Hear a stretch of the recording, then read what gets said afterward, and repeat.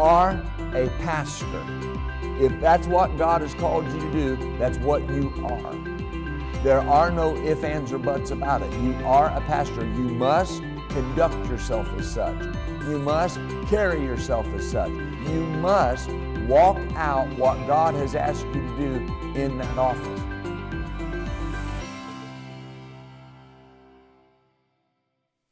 Well, hello everyone. Welcome to another great Pastoring Essentials. I'm so excited that you joined us for this month's edition.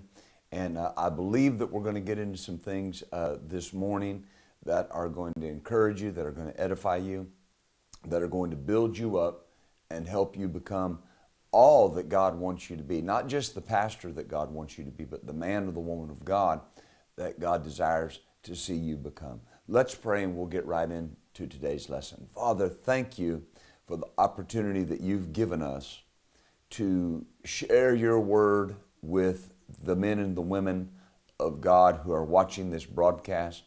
And Father, I pray that they would be empowered, that they would be strengthened, that they would be motivated to do even more for you in your kingdom through what we're going to say today. And I pray in the name of Jesus that your anointing would flow today and that the power of the revelation of the Word of God would manifest in our lives. In Jesus' name, amen.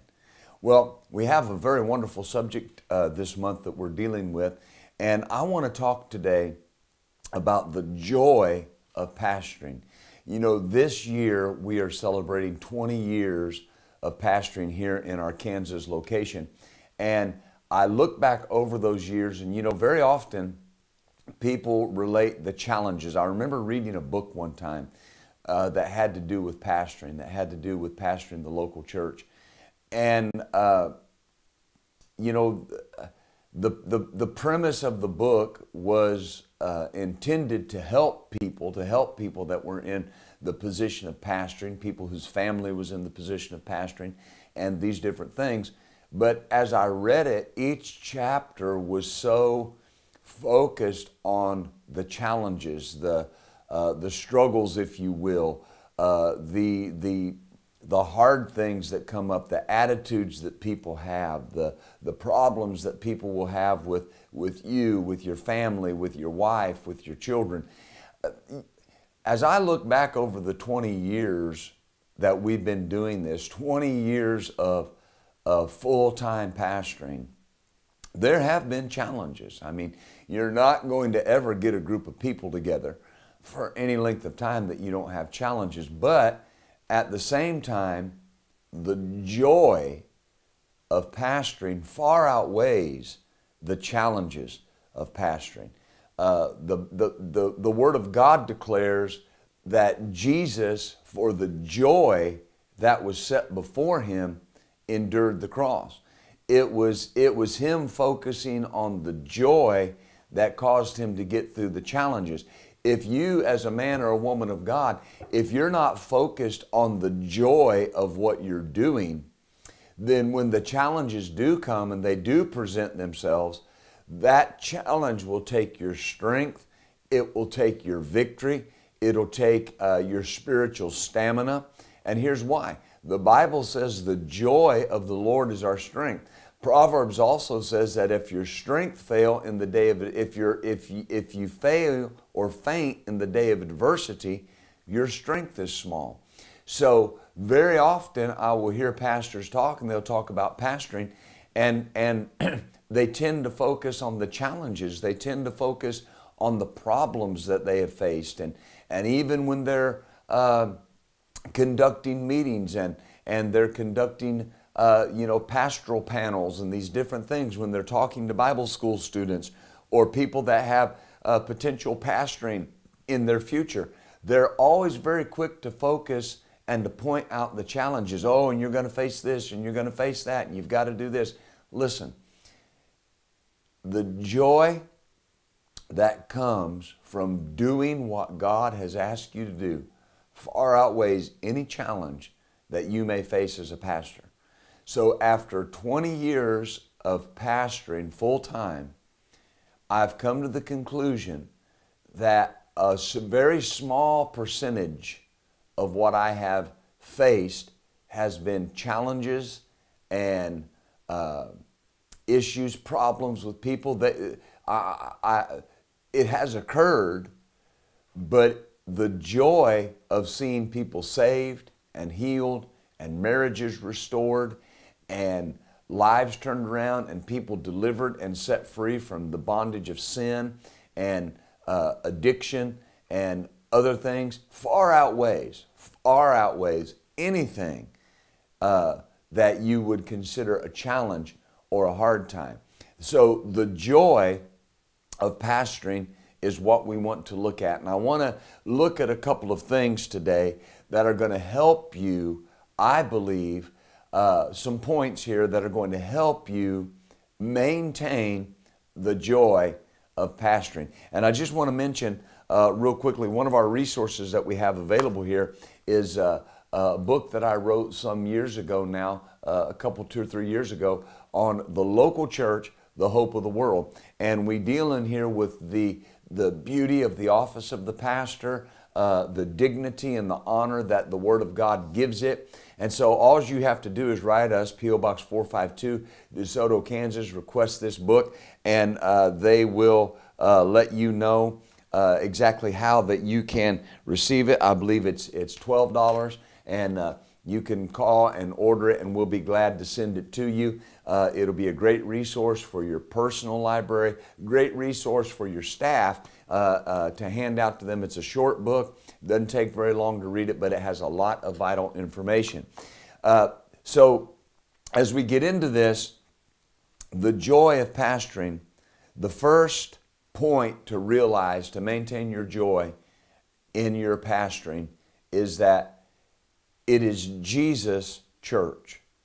The church that you're pastoring belongs to Jesus. He founded the church. I know that you may have started the church in the natural, but ultimately the church, Jesus founded the church.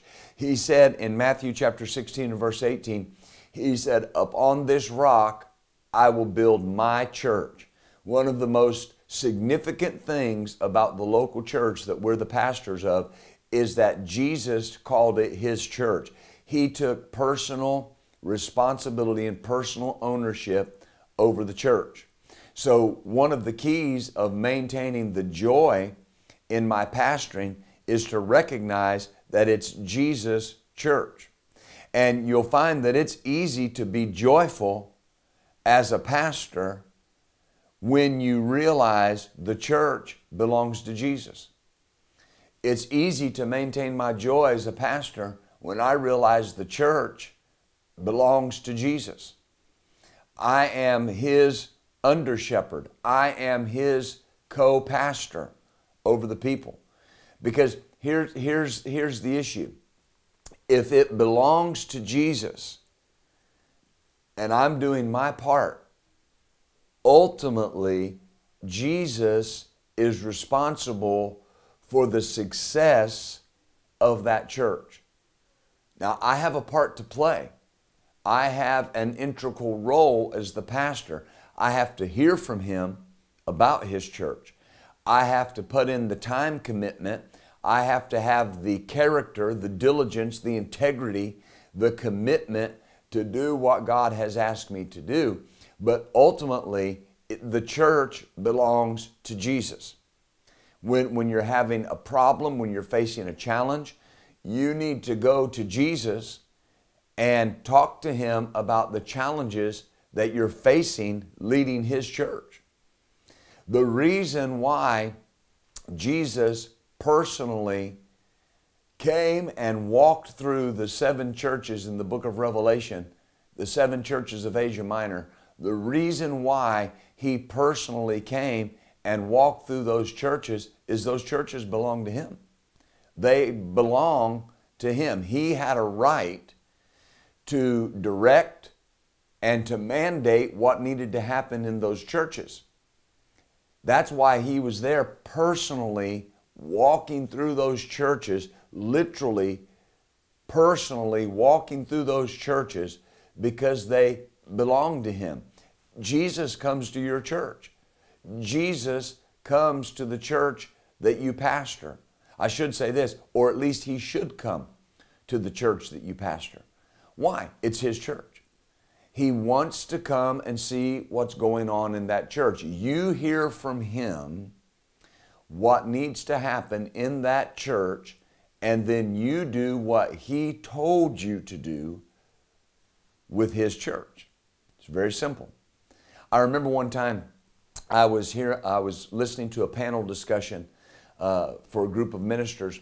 I was at a conference of an organization that my wife and I are a part of, and on that panel was, of course, Pastor Happy Caldwell, and he was talking about the transition when the Lord dealt with him to transition over in Agape Church, to transition over and to install someone else as pastor. Now, he had pastored this church for over 30 years. His wife, Miss Jeannie, and their son had founded that church and grew that church up into a international body, just a powerful powerhouse for the kingdom of God there in Little Rock.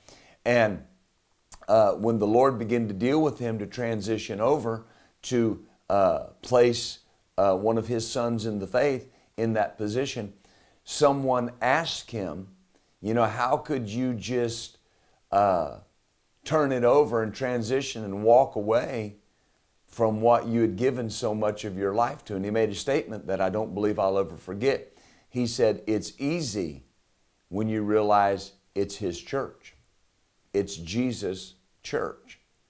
See, that takes the pressure of making that church a success off of your shoulders, and it places that responsibility of success on the founder of the church, because you're just doing what he told you to do.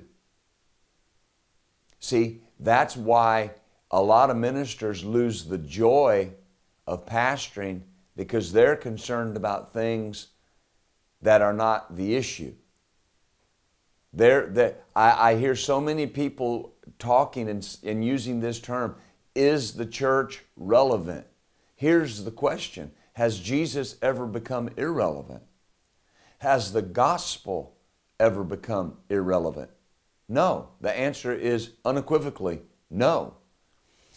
You can focus so much of your time and your energy on trying to be relevant and trying to make sure that you are, quote unquote, connecting with the society that we live in, that you fail to connect with the founder of the church that you're pastoring.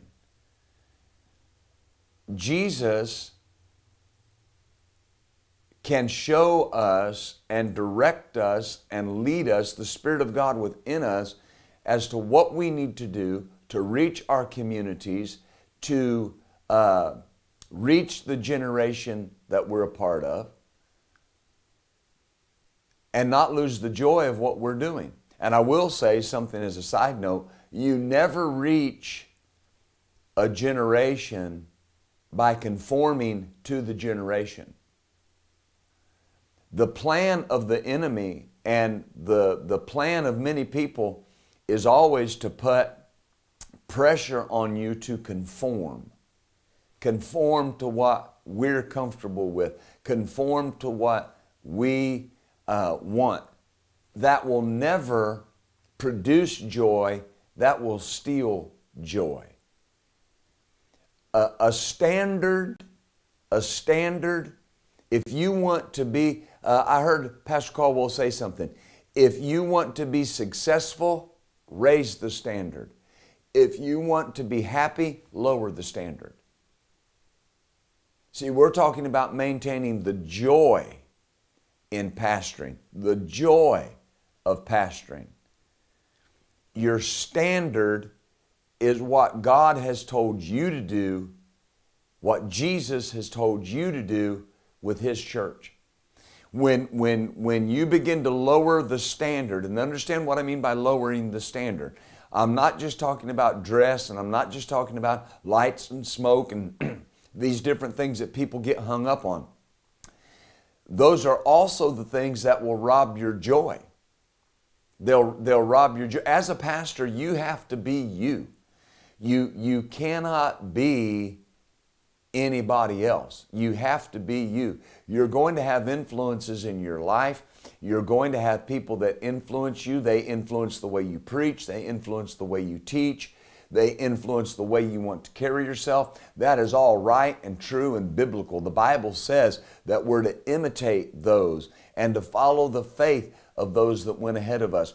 That's right, and it's true, and it's biblical. But ultimately, you have to be you. God is going to use your personality. God is going to use your makeup to be the pastor that He wants you to be. All right? For instance, my style of ministry and my style of pastoring is when I'm teaching the Word of God, I use a lot of illustrations. It really produces a challenge for people that are translating for me, interpreting for me into another language, because I like to use a lot of illustrations, such as, I'll say, if a person was going to do this, and that's how the Holy Spirit uses me. That's how the Holy Spirit uses me to get thoughts across to people. All right?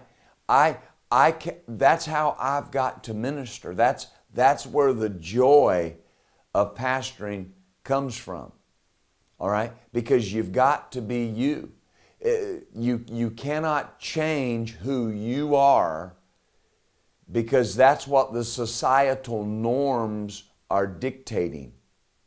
Because once you begin to conform in one area, that conformity has to carry itself through into every other area. All right?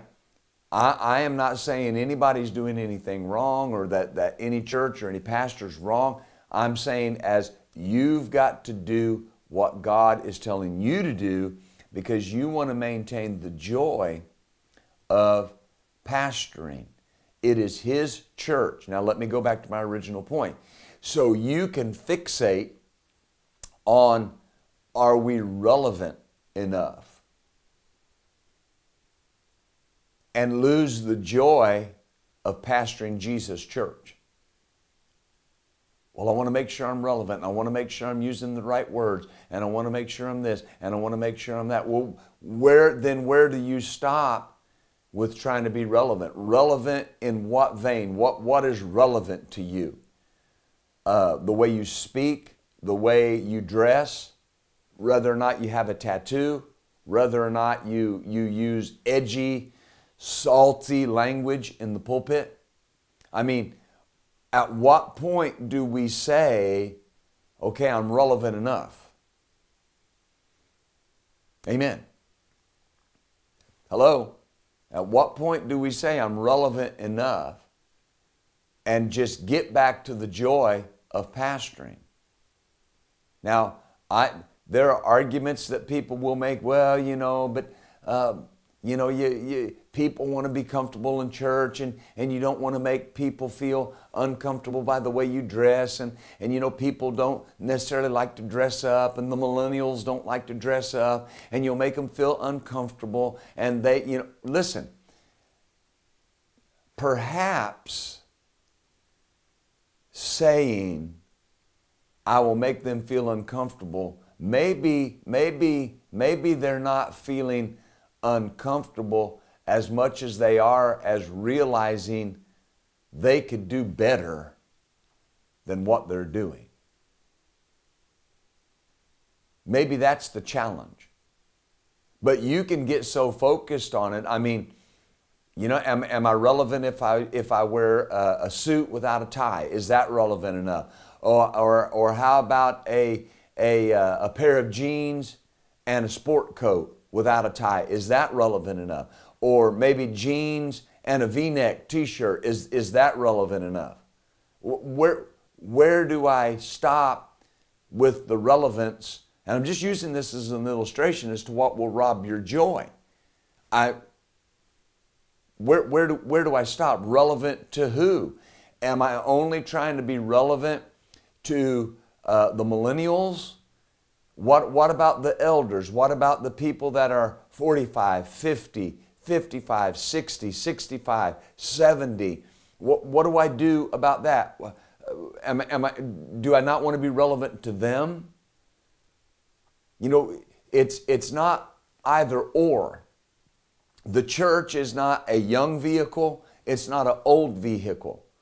Every generation has to understand, every generation, the generation, not the generation in the past, that generation that a lot of people call the generation in the past is still alive and kicking. Those people are still coming to church. They still need the Word of God. Yes, there's a generation of young people that need to be reached, but there's a generation of older people that need to be fed and need to have the Word of God given to them as well. So where do we say, okay, I'm relevant enough? Relevant for who? Now, the older generation needs to get their nose out of the air and think that they're the best generation that's ever been. And the younger generation needs to get their nose out of the air and admit that the people that have went before them know something. Do you see what I'm saying? And as a pastor, you're navigating those waters without coming under the pressure of, am I relevant enough, and lose the joy of pastoring. Because there are no throwaway people. You can't just do away with the elders, and you can't just do away with the younger generation. You have to reach them all. But understand, my pastor brother, my pastor sister, that it is not how you dress that's going to reach people. That's not in the Bible. It's not in the Bible. The Bible says it is the gospel that is the power of God unto salvation.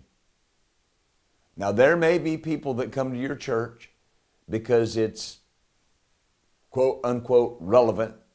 They may come to your church because they feel comfortable because, you know, our pastor just wears jeans and a t-shirt, and, you know, he has a tattoo and he speaks the relevant language. They may feel comfortable with that.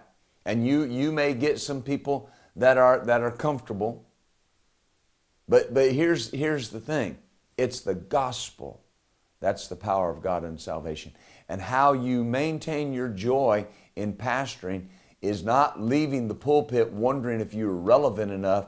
It's knowing that you heard from Jesus about what to preach to His church, and you ministered that word that day, that morning, that night. And when you go home satisfied, completed, and fulfilled because you did what Jesus wanted you to do. Don't get hung up on relevant. Don't get hung up on, are we doing this enough? Are we edgy enough? That will cause you to lose the joy of pastoring. You do what Jesus said to you. Amen. Number two. Number one is it is Jesus' church. Number two is they are Jesus' sheep. The people in your congregation are Jesus' sheep. John chapter 10, verse 27, Jesus said, my sheep know my voice. In that same chapter, He said that He was the good shepherd. They are Jesus' sheep. I'm responsible for caring for His sheep. And it is a joy to be His under shepherd. But ultimately, in the finality, they are His sheep. My job is to be the under shepherd of the chief shepherd. Now, I go back and I reference what Pastor Caldwell said. He said, it's easy to do what Jesus asked me when I realize it's His church. They're His sheep. They belong to Him. I'm keeping my Father's sheep. See, we're going to touch on this some in our next point, but here's what you focus on. God has called me and chosen me and considered me faithful to care for His sheep. Woo, glory. That brings joy to me because He's called me and considered me faithful to care for His sheep, to care for His people. Do you see? That helps me maintain the joy in my pastoring. You know, anytime that things become a grind, you are failing to focus on the right thing. I mean, there's challenges, and I understand that, and pastoring is work, but anytime it becomes a grind, there's a difference between commitment and grind. There's a difference between responsibility and drudgery. Anytime anything becomes a grind, you've lost the joy of it. And remember what we mean by grind, all right? In an engine, a car engine, the thing that stops the grind is the layer of oil between the piston and the wall of that engine. All right, there's an incredible amount of heat, and incredible, excuse me, I don't like that word incredible. There's a tremendous amount of heat, a tremendous amount of friction within that engine. All right, so much so that if that oil, that thin layer of oil wasn't there, those parts would seize. All right, you've probably known people that have experienced that with their engine. But it becomes a grind. That engine is not supposed to grind. If you hear a grinding noise in your engine, you have a problem. There is not a sufficient layer of lubricant, oil in that engine to keep it running smoothly.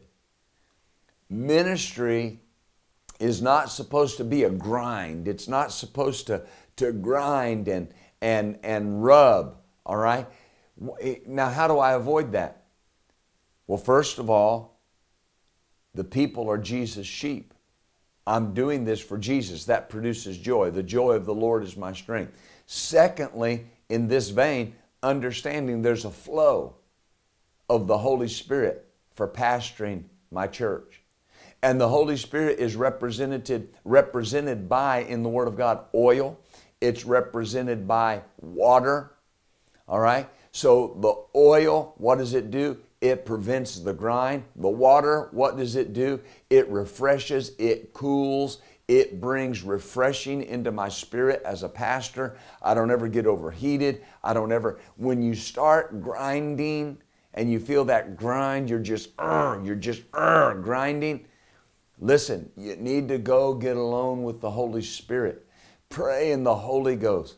Ephesians chapter 5, verse 18, being filled with the Holy Spirit. How do I do that? Speaking to yourself in psalms and hymns and spiritual songs. Amen. I refuse to struggle as a pastor. I'm not going to struggle with these issues. I'm going to maintain my joy. Don't grind. Don't grind. Don't get into drudgery. Listen, I'm a runner. Really enjoy running. I've ran several marathons at this point, 8 marathons at this point, a couple half marathons and different things. But here's what I've learned over the years, and experts will tell you this, that anytime running becomes a drudgery, you either need to do one of two things. Look at the route that you're running and change it, or take a break, do something else for a couple of weeks to maintain your health, and then go back to it. Here's why. If it becomes a drudgery, you won't keep doing it. If it becomes a grind, you won't keep doing it. You won't give it the attention that you should give it. You won't give it the intensity that you should give it. All right? Pastoring is not supposed to be a grind. It's not supposed to be a drudgery. something that you just, oh my goodness, you know, I'm pastoring this church, and I've heard pastors say these people are going to be the death of me. And, you know, you hear all these statistics about pastors and how much happier they were before they became pastors. What? You were happier before you started doing what God called you to do? My friend, that makes no sense to me. That makes no sense to me. You should be at your happiest, your most joyful, doing what God has called you to do. Amen? Let's move on. Hallelujah. Number three, focus on the reward and the calling and not on the challenge. Focus on the reward and the calling and not on the challenge. I want you to look at something with me in 1 Peter chapter 5. This is one of my favorite chapters concerning pastors. And beginning in verse 1, he said, "The elders that are among you I exhort, who am also an elder and a witness of the sufferings of Christ, and a partaker of the glory that shall be revealed." Notice this, "Feed the flock of God which is among you, taking the oversight thereof, not by constraint, but willingly, not for filthy lucre, but of a ready mind, neither as being lords over God's heritage, but be examples to the flock. And when the chief shepherd shall appear, you shall receive a crown of glory that fades not away." The Amplified Bible says, the conqueror's crown of glory. Now notice this. What am I supposed to focus on? Well, I'm supposed to focus on the calling. I'm a pastor. Focus on what I'm called to do, and the reward. Conqueror's crown of glory. I go through these verses, and he says to be an example to the flock, not to lord over them, not to do anything with money as my motive, all right? To function as an under shepherd to the chief shepherd. So when challenges arise, and they will arise from time to time, what am I focused on? Praise God, I am called to do this. I am equipped to do this. I am able to do this. And the end result is I'm going to receive a conqueror's crown of glory that doesn't fade away. That is not a crown that's promised to everybody in the church. He is writing to pastors. That is a crown that's promised to the pastors. I call this the pastor's crown. You've got to focus on the calling and the reward and not the challenge. You focus on the calling and the reward. What does that do? It maintains the joy of pastoring. It maintains the joy of pastoring. All right? In 2 Timothy chapter 4 and verse 2, you remember this very familiar passage of Scripture. The Apostle Paul told Timothy, he said, "Preach the word. Be instant in season and out of season. Reprove, rebuke, exhort with all longsuffering and doctrine." Why? "For the time will come when they will not endure sound teaching." But here's what I want you to see. What did he say to focus on? Primary focus. Preach the word. That's the primary focus. That's the primary job of a pastor, is to preach the word. Preach and teach the word. Don't get sidetracked on everything else. There are other things you've got to do. You've got to maintain staff. You've got to lead the office. You've got to do these things. If you're building a building, you've got to be in charge of building and overseeing that project, and understand that. But the main job, preach the word. See, here's your focus. Remember, we're focusing on the calling and the reward and not the challenge. In that same chapter, in 2 Timothy chapter 2, verse 23, Paul said to Timothy, he said, "But refuse these vain arguments, these dumb questions that people want to get into." The Amplified Bible says, refuse, put shut your mind against things that foster strife and breed quarrels. Why? Takes the joy out of pastoring. Takes the joy out of pastoring. Listen, there are answers you're not going to have as a pastor. You're just, there are things. People that want to argue and want to come up with vain arguments, as the Bible says, you got to shut your mind. You got to refuse to think on that. Shut your mind against it and focus on what you're called to do. That will maintain the joy of pastoring. My primary job is feed the flock of God that is among you. That's the primary goal. When you start moving away from the primary reason for a thing, you're going to lose the joy of the thing. The primary reason that God has called you and placed you as a pastor is to preach and teach the Word. Hallelujah. When you get wrapped up in things, discussions, arguments that do not matter, it takes the joy from pastoring. You've got to ask yourself, is that something I need to be involved in? Is that something I need to get into? Or is it going to take the joy out of your pastoring? There's just things you can't do. The Bible says that the man of God must not quarrel, but be peaceable, gentle to everybody. Now that doesn't mean that there's not things you have to challenge and things that you have to correct and deal with, but what it means is this, is you keep your focus. God did not call me to debate the Word with people. God has not called any pastor to debate the Word. I remember one time here in the city that we live in and that we pastor here in Kansas, the Kansas location. I remember one time there was a pastor that held a debate and was debating with an atheist. You know, they were holding this debate in the city. And from what I remember, it didn't draw very many people.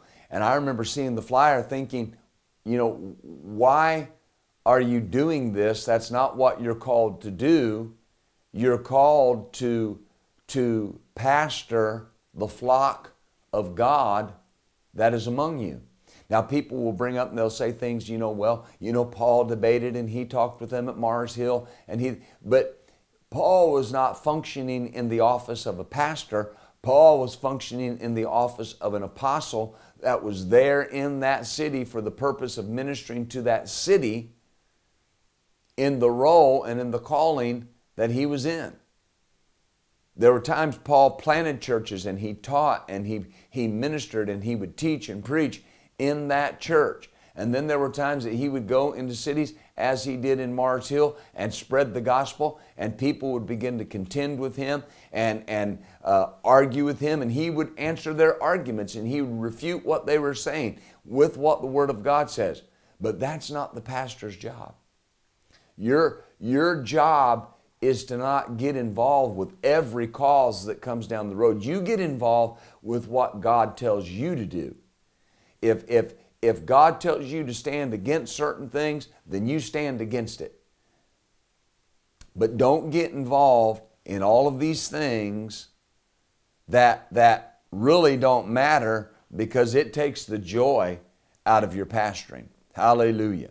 Now, in Acts chapter 20 and verse 24, Paul said that what he wanted to do was finish his course with joy. Notice what it wasn't. It wasn't, I want to receive joy when I finish. It was finish with joy. Finish with joy. I want to finish my course. When I come to the point of finishing, I want to have joy. I want to finish my course with joy. There should be joy in your course and in your ministry. joy in your course and in your ministry. The course is what God has called me to do. The ministry is what I'm doing in that course.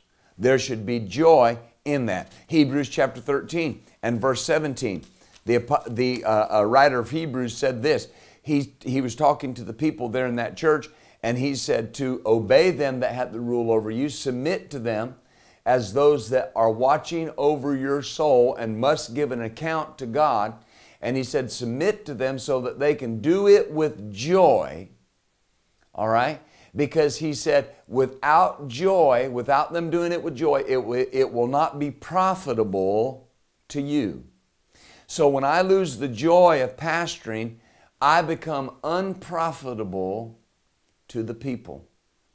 I become unprofitable to the people. Hallelujah. Hallelujah. Now, let me start wrapping this up. Number 4, do not allow a sense of familiarity to develop with people. Now, here's why. You cannot be everybody's buddy. You shouldn't try to be everybody's buddy.